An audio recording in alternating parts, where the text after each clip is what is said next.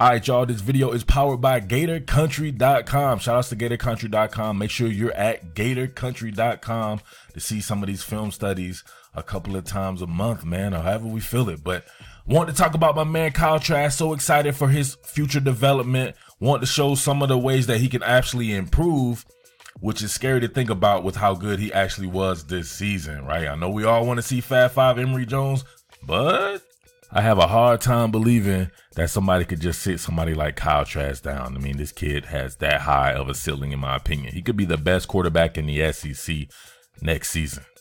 I think with Trask getting the lion's share of the reps in the offseason, you'll see a big uptick in his production as well, and it'll make it even more difficult to deal with the Trask at hand. So on this particular play right here, to start out the game, of course, you're going to have what amounts to putting a pass tag on the back of a run call. To say if you're going to be a good play action team, you need to pull your guards, right? You're going to have to be pulling linemen to really sell it. So this looks like it could be some type of shotgun power O, right? Or shotgun counter type with there's no counter motion on it though. But he's going to be having a middle read for this pass tag, right? So he wants to see if this guy is able to go with the flow of the action right here. And if he does, he knows that there's a vacated portion of the zone right here that he needs to get behind. What I don't like about these plays though, and I think that they disallow quarterbacks to really become quarterbacks, right? There's just one read on it, and there's always something else that you're not looking for that comes open as well. So you get an overhang defender who comes down here, and Trask is just worried about this guy, right? So this guy will be right in the way, and Trask is already committed to going back here on a slant to Van Jefferson when you have a seam route by Kyle Pitts right here that's wide open. Check it out.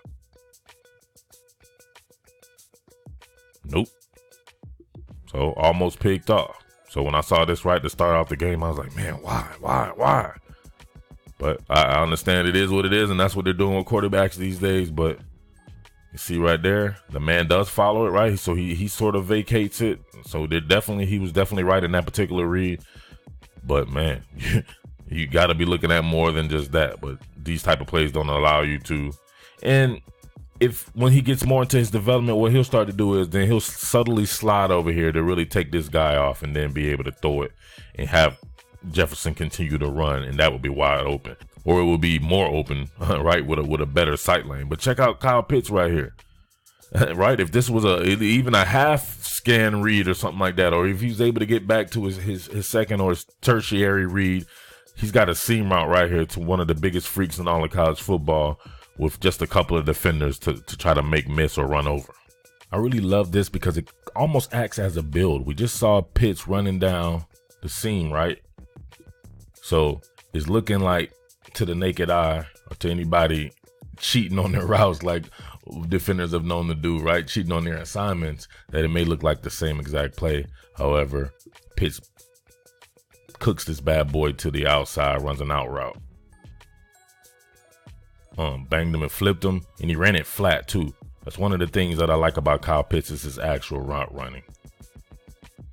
See him right here, split the man, right? So my guy's taking an inside technique, and then he commits to it. Now Pitts knows he has him right there. All he has to do is stick that foot in the ground and flatten that bad boy out. Look how many tight ends are getting jiggy with it, right? Look at him, he's getting jiggy with it.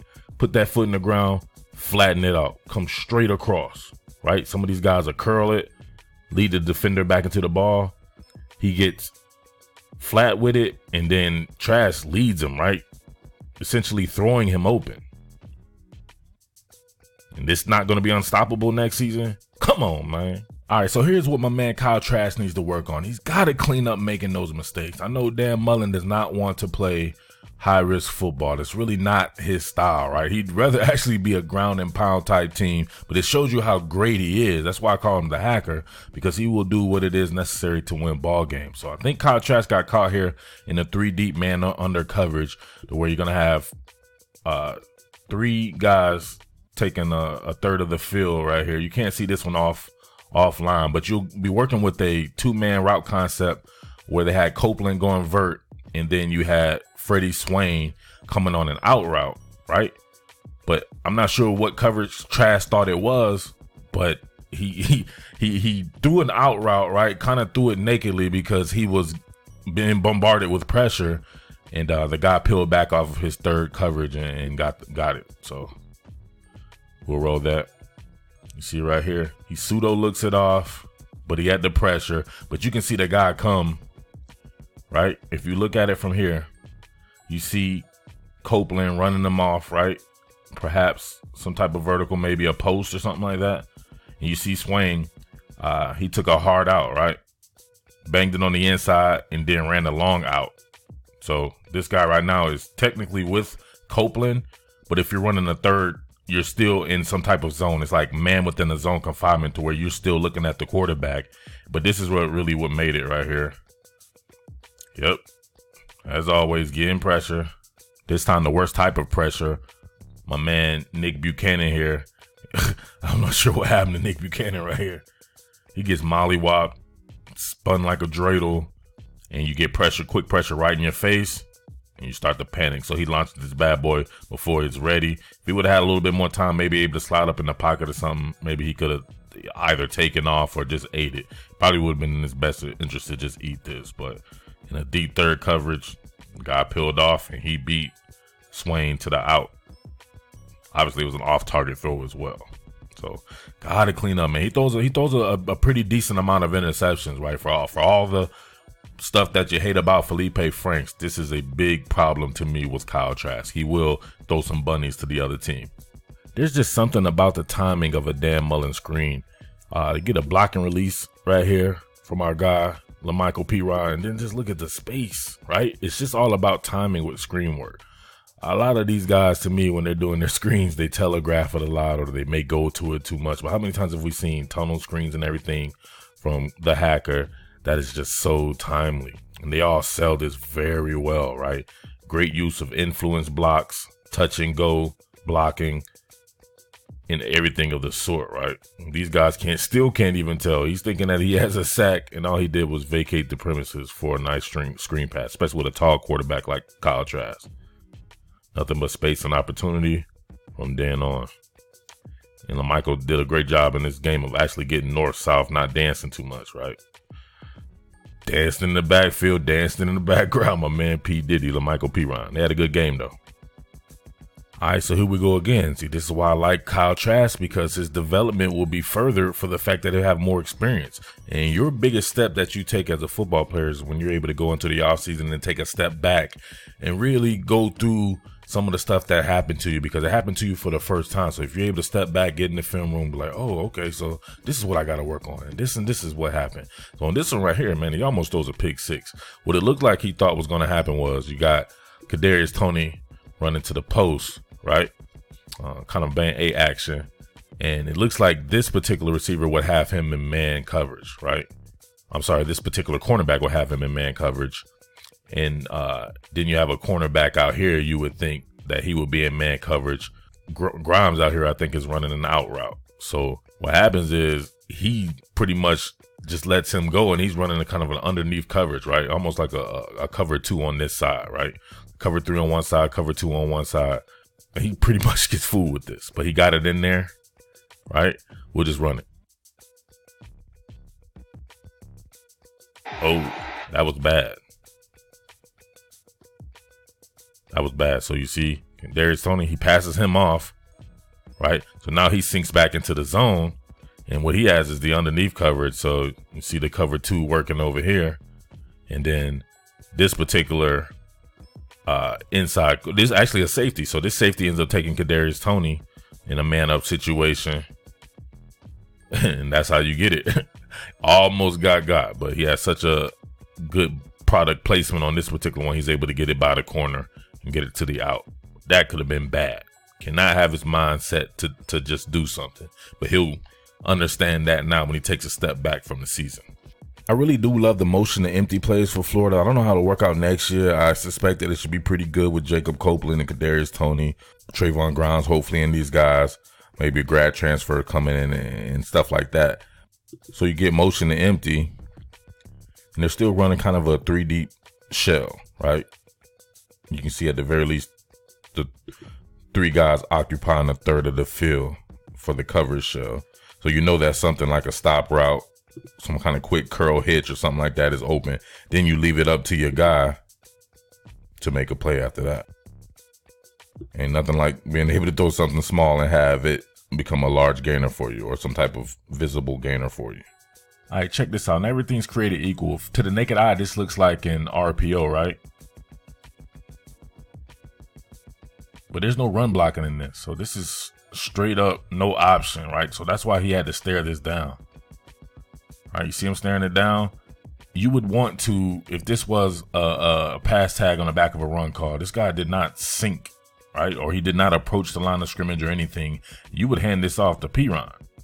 So there is no actual read involved in this. You can see the pass blocking here. Nobody's firing out the ball. You can tell Ethan White here not comboing up to the second level to get anybody. And you can just generally tell in all their stances that this is pass protection, right? So there's no read on this. And obviously he's going to have to stare it down. So the guy knew not to approach, get into the passing lane. Probably need a little bit more reads on this or some type of option, or he needs to know to mission abort and maybe be able to follow behind Piron. All right, conversely, you can see the difference here. You got Stone Feet Forsyth comboing up to the second level. He's going to eventually be reading this guy right here who approaches. Then you'll have a pull from Hagee and what looks like it's going to be a shotgun O. But he's able to actually read this bad boy, and he does a decent job of finding a window, even though it's not that smooth.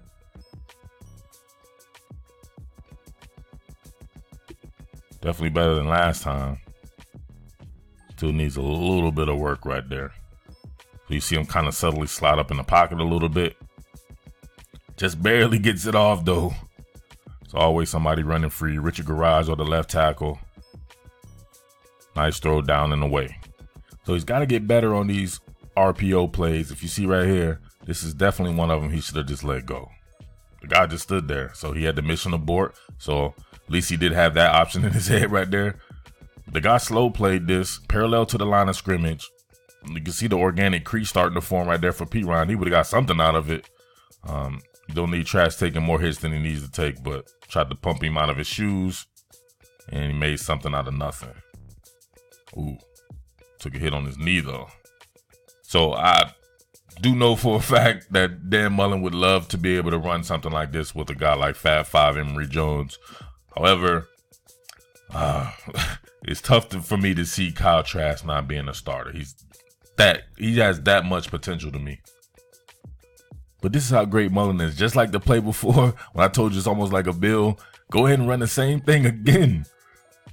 Same thing again, and this time the dude bites hard on it. Right?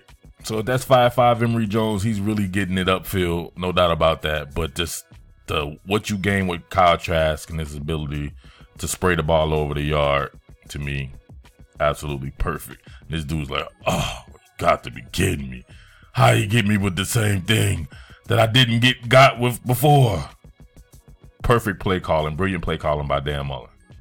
I just love it when they let Kyle Trask go through full scram progression. So you're going to have LaMichael Piron right here on a flat route. Going to have a drive route coming underneath.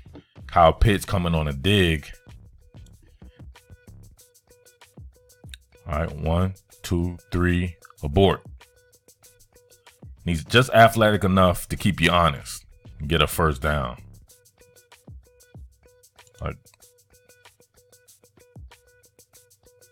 let's count him. All right, 1. He wants to go over here to the left. All right, 2. Looking back, right? Kind of seeing what's going on with this crossing route. 3. Want to come backside here. Looks like there's a curl route or something going on. Looks like Tyree Cleveland over there. That's it. Abort. Really good work. All right, I just love this one. Working from under center, 11 personnel. Gonna have rocket motion by Freddie Swain. Gonna have a clear out route by Trayvon Grimes. It's gonna end up being a 7-man protect, but the cheese is made obviously when you see these reduced splits. Got Van Jefferson coming over on a deep over route, and it's just there for the taking after a back to the basket play action fake. Rocket motion. Really sells that bad boy, slides in the pocket, leads him. Let your man do the rest, right? So we definitely should see that being somebody like Jacob Copeland next season. Just really love being able to show people different looks right there. So sliding in the pocket subtly. Got the half moon theory.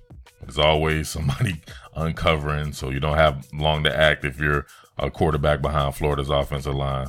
But he able to buy himself some time and get it done, man. So I just absolutely love Kyle Trask, and I love Florida's prospects for next season. For the simple fact that, man, a lot of these guys are coming back that got a lot of playing time because they emptied the cupboard, right? It's very much reminiscent of Clemson, where a lot of people was like, oh, they're losing this and that and losing this and that, but they didn't see who actually got playing time. So, and this goes for both sides of the ball. Florida will be good next year. I wholeheartedly believe that Florida will be good next year, and I think Florida could be good enough to win the SEC East. It's going to be a tough task. Georgia's not going anywhere. But Florida's not going anywhere either, so I can't wait to see those particular matchups. And some of these guys are getting better as well. Tennessee, got to look out for those guys, and you just never know what happened with a South Carolina or some teams like that. But Florida's going to be good, man. I can't wait to see how this shakes out. I want to see some Anthony Richardson eventually as well, but I want to see what happens with Fab Five, and I want to see the growth and maturity of Kyle Trask with some of these things that I noticed right here in this particular game. So I'll come back with more on this game here a little bit later. Shout outs to GatorCountry.com. And as always, thank you for watching. Peace. What more can I say? Top billing.